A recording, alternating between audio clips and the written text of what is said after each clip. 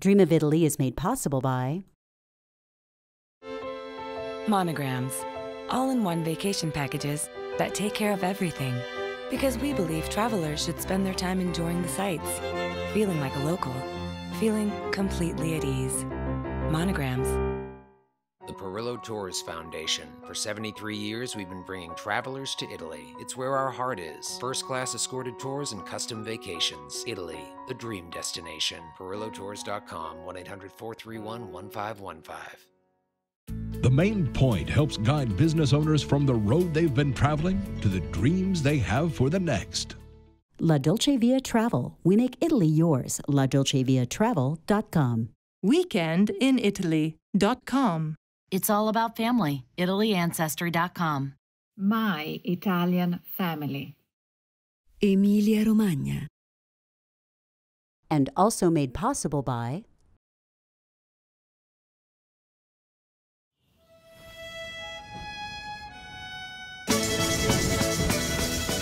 I'm Kathy McCabe. In this series, we'll meet the authentic characters, uncover the hidden treasures, and discover what makes Italy the most fascinating country in the world. Join me as we dream of Italy.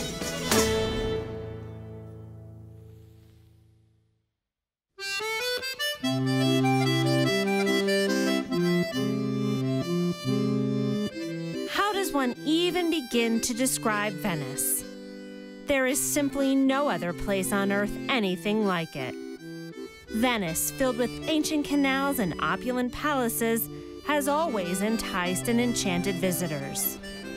For more than 1,000 years, beginning in the 8th century, the most serene Republic of Venice, La Serenissima, dominated as a maritime power and center of trade. Her merchants and bankers gave rise to capitalism. Her culture produced the painter Titian and the composer Vivaldi. Her sea prowess gave birth to explorer Marco Polo. Where sailors from around the world once congregated, now there are tourists. It is as if Venice is always straddling time, and one symbol has remained constant for centuries.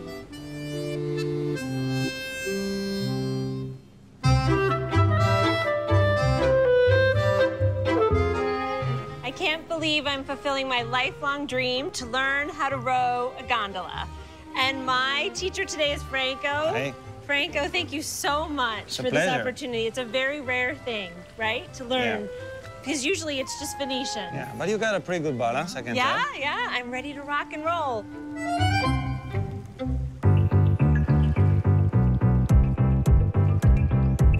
I'm 8th generation gondolier. 8th generation. And are most gondoliers, is it in their family? Yeah, well, you can do it even if you're not from generation.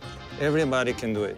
So show me, how does the actual rowing with the wrists? Right. And... Rowing, you have to, it's a wrist movement, but it's a whole movement, okay? It's you have to use not only your arms, but also your whole body.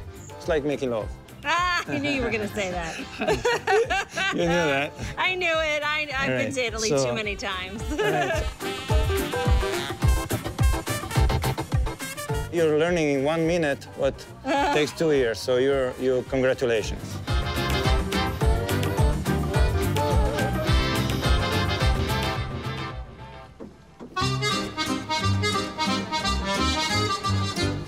Have gondoliers been in Venice since the beginning of the Republic? Yeah. Since the beginning? Yeah. Gondola have a 700 years of history, and it had an evolution. And what were they used for? Well, transportation of different materials, and then secondary, we use this gondola to take the noble families around the town. And how many gondolas are there now in Venice? 450. Wow. I'm amazed how quiet it is. Yeah. Because it's Sunday. Right. So that might be the best day to take a gondola ride. Yeah, that would definitely be the best day.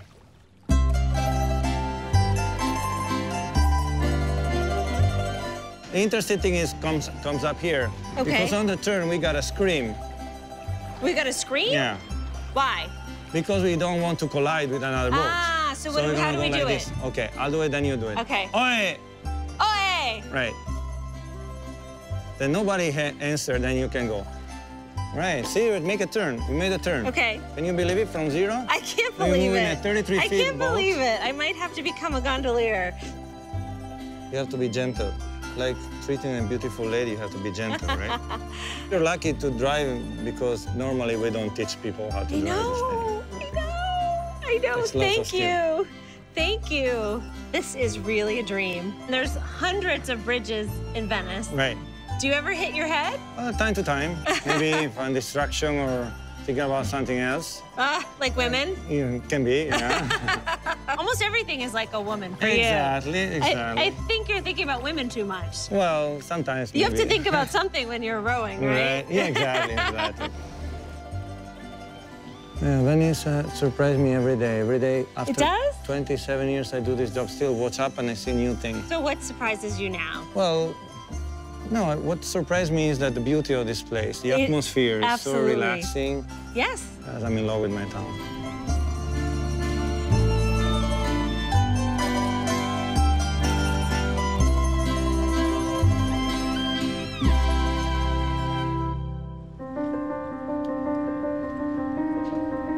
Water is the very foundation of Venice.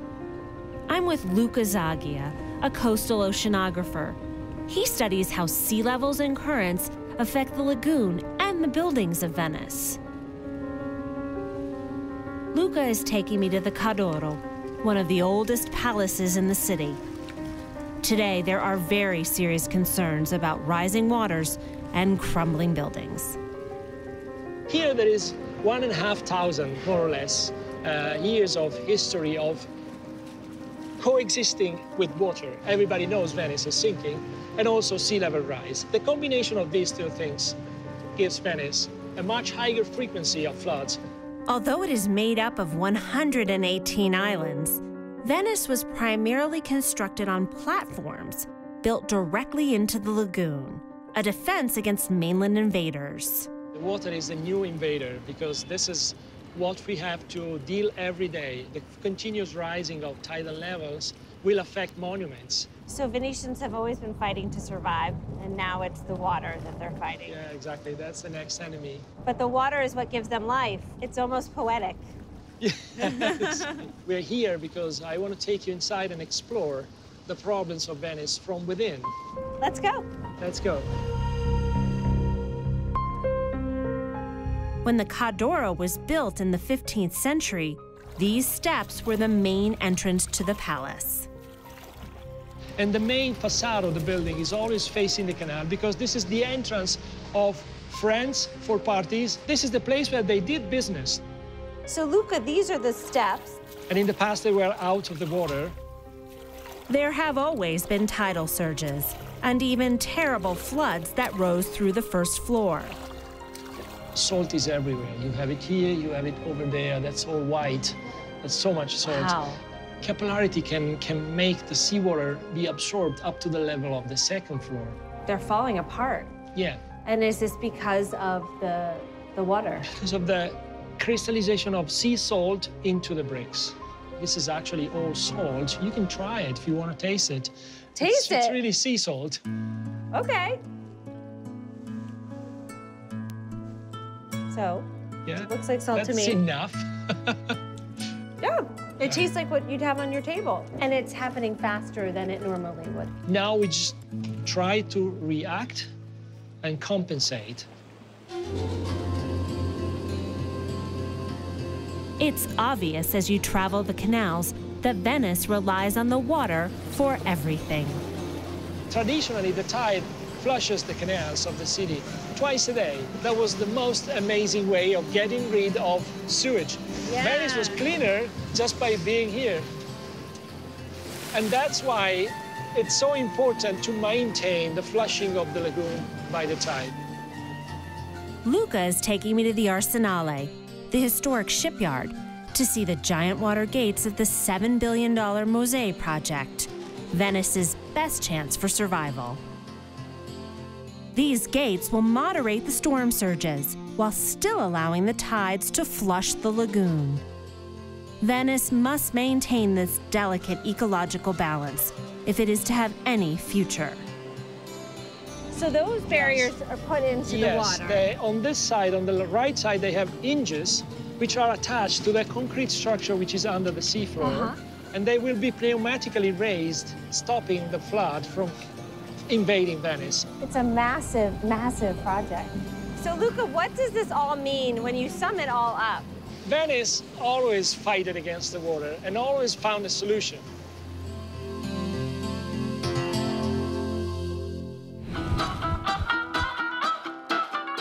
On the Grand Canal, steps away from the famous Rialto Bridge, is the Rialto Market, which has been feeding Venetians since the 11th century. Chef Riccardo Volpe joins me to buy the ingredients for a favorite Venetian dish. Più famoso. In Venice, sì. It's the most famous market in Venice. E nel mondo anche. Nel mondo and in the world. Certo. And this is where you buy, comprare, all of your fish, eels, scampi, tuna, fresh tuna, turbo fish. clams. This is from Laguna. This is right from the lagoon. And what we came here to buy. And l'anguilla. Sì. They look like snakes. Ah, è ancora vivo. Yeah, chiaro, è viva, no? Super fresh. Riccardo really knows his stuff. Thank you. Grazie. So let's go. Cook up some eel.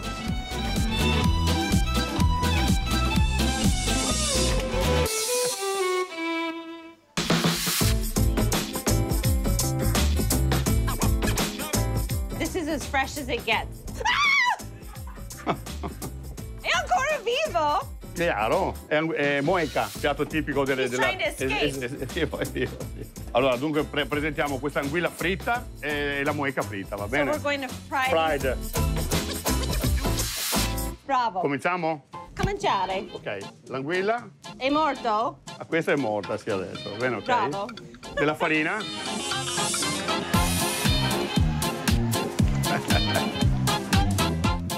So I'm not crazy about crab. Riccardo's recipe is simple. Dip the eel and crab in egg. Okay. Roll them in flour. Good job. Assunta come Buon cuoca. lavoro. Fry them for 5 minutes and plate it up. I'm now a crab and eel chef. So it's white polenta. Ora prendo l'anguilla.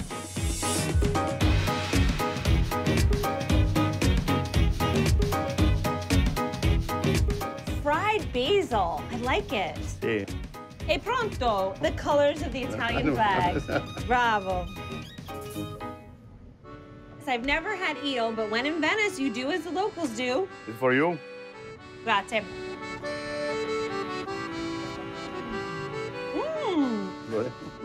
Actually, piace. It's very good. Very good. Very Fantastic. good. It's soft. It melts in your mouth. Okay. Grazie. Viva Venezia, viva l'anguilla allora, no? Vivo Venezia, viva l'anguilla.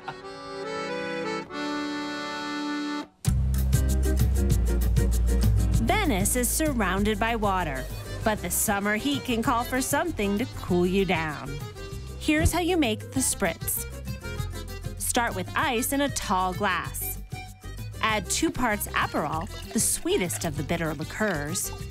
Add 3 parts Prosecco, a sparkling white wine, and just a splash of soda. A quick spin and a slice of orange. The spritz, the classic Venetian cocktail.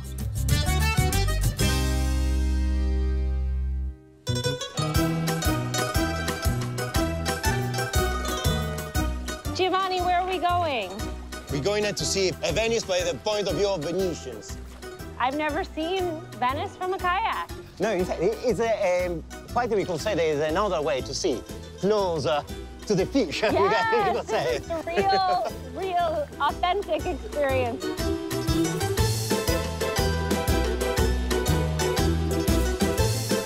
And everything happens by water. Yes, why? Because that everything happened by water. Even the transport of the goods, the ambulance is by boat, fire department is by boat, the policeman is by boat. It's by boat. The kayak could be as like the bicycle. The other boats is like the cars. So it's a truly authentic experience.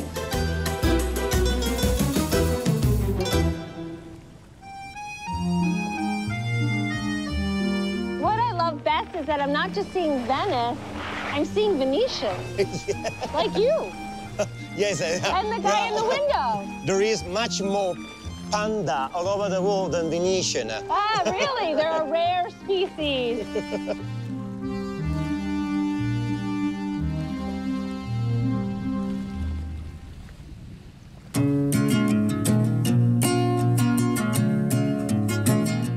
177 canals crisscross the city. The Grand Canal is Main Street for everyone who calls Venice home. A lot of buildings in Venice are often inherited. A lot of people that inherit the buildings no longer live in Venice. And therefore, you see a lot of buildings slowly become abandoned and not taken care of. It's easy to think that the buildings that line the Grand Canal are just hotels, palaces, and museums. But there are homes here. Venice, despite a dwindling population attracted by ease of life on the mainland, is still a living city with neighborhoods, schools, families, and kids. Our idea was to take care of a building, restore it, and have a family live in it, bring it back to life, and also run bed and breakfast. So we have a bed and breakfast here. Our dining room is on the Grand Canal, and that's really lovely. And lots of light, which is something we're really lucky, not having a palazzo right next door to us. It's nice. We've made a neighborhood inside our four walls.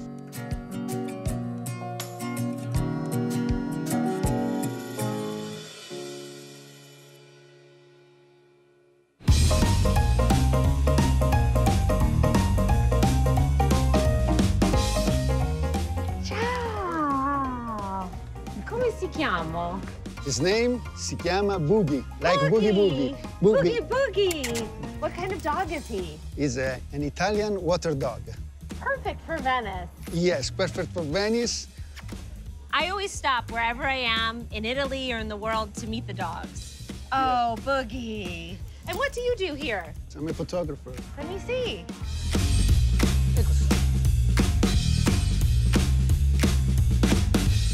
They are all photographs of Venice with no people, no gondolas, nobody. It's just peaceful Venice. Right, right. Sometimes people comes, 50% they look at Boogie, he looks nice, and that's helped me to my business. Like me, like I saw Boogie, and then I see the photo. While I love meeting any dog when I travel, there's one breed I go crazy over. Oh, look at her. She's beautiful. If you know me or anything about me, it's that I love wire fox terriers.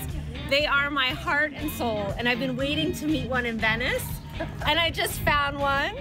Her name is Lizzie. Tell me about Lizzie. She's 2.5 years old. So is she Italian-born? She's Italian-born. Look at how sharp she is. And in Venice, I don't just meet one wire fox terrier, but two. He looks like my dog. I found another fox terrier. He's so cute.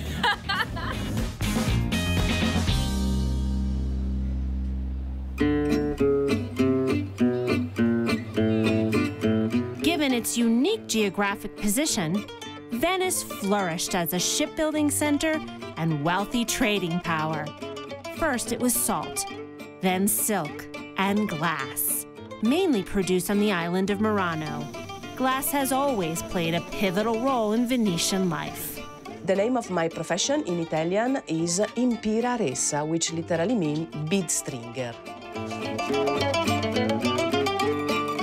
The manufacturing of glass has started almost 1,000 years ago. Glassmaking was so very expensive that only very small objects were made, and for sure the beads were the first little objects to be produced. In order to string them, they would just literally scoop in with these very long needles that were made of steel.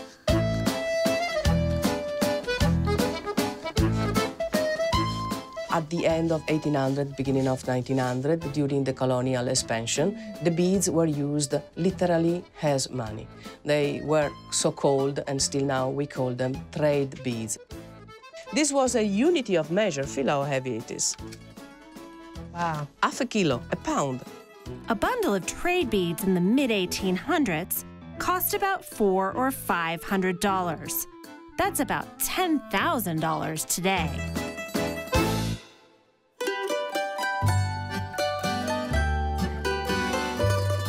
Venetian women would string beads at home as a second income. And the little boys and girls would have this sound as a lullaby. Una nina nanna. Even my son. Oh. The authentic Venetian glass beads, those that are made now, that each one by each one are manufactured by hand. And look at these with little tiny branches of coral designed on the surface. That's done by hand. It's done by hand. Entire ships used to go around the world full of beads. It was the most desirable item to trade all over the world. So if you're shopping for these glass beads, how do you know if it's real? I always suggest not to buy Venetian glass beads from strangers. You need to ask the locals. Exactly. Ask the locals, and a better chance you have, of meeting the artisans. It's not just something beautiful to wear, but there's a long history to There is a long history, and when you wear a Venetian glass bead, you wear 1,000 years of history.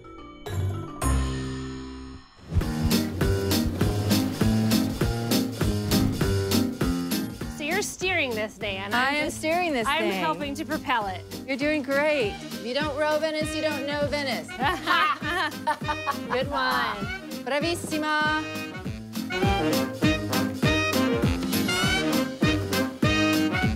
Twist big, walk. Good. Twist. Twist big, walk. Twist. Brilliant. Walk. Woohoo. Twist. High five. Walk.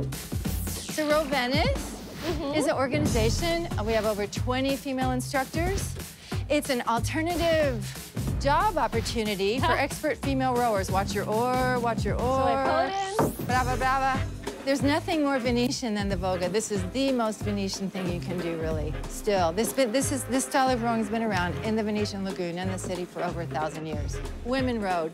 The Maria Boscola, who's got a portrait in the Corriere, she rowed for like 50 years and won.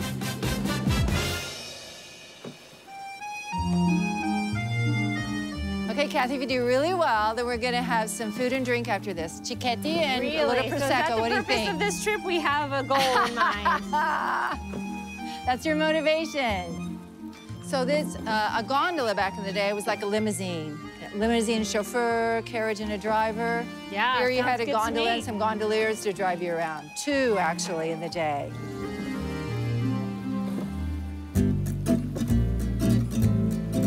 This boat did everything else. It's called a Batella Coda di Gambero. Hey! Oye! Oh, you have a good one. You have a strong oye. Well, if I don't yell, there's a boat. Never fails.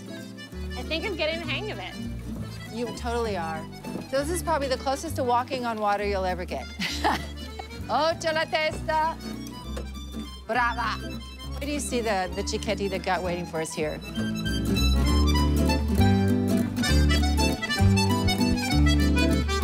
Ta-da! Cicchetti. Cicchetti. These are sort of like the modern-day cicchetti that you see around Venice. We have ricotta cheese, we have salmon, we have taleggio cheese. It's a Venetian habit. You go inside, get one apiece, get a little glass of wine, chat for 3 minutes, and off you go. Fast food. Venetian fast food, exactly.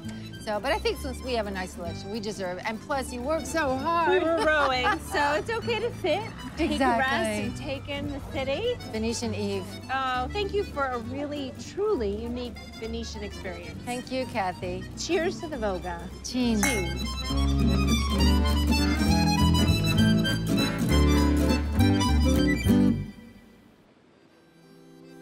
Venice. You can visit this city again and again and never feel like you can completely know her. Like a lover who's always slightly out of reach. And she wouldn't have it any other way.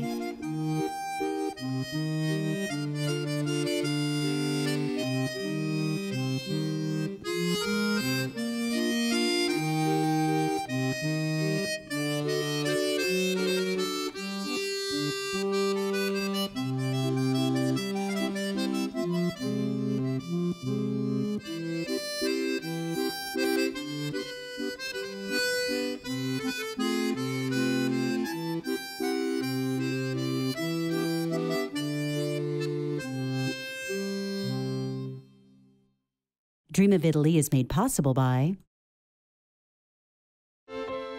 Monograms, all-in-one vacation packages that take care of everything. Because we believe travelers should spend their time enjoying the sights, feeling like a local, feeling completely at ease. Monograms. The Perillo Tours Foundation. For 73 years, we've been bringing travelers to Italy. It's where our heart is. First-class escorted tours and custom vacations. Italy, the dream destination. PerilloTours.com, 1-800-431-1515. The Main Point helps guide business owners from the road they've been traveling to the dreams they have for the next.